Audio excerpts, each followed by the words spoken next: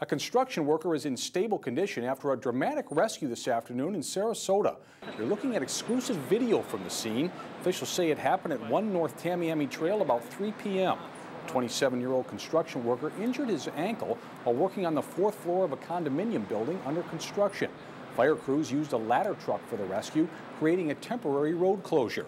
Officials say the patient was transported to a local hospital and is said to be in stable condition. Sarasota police say the road is back open. We'll bring you more details as they become available.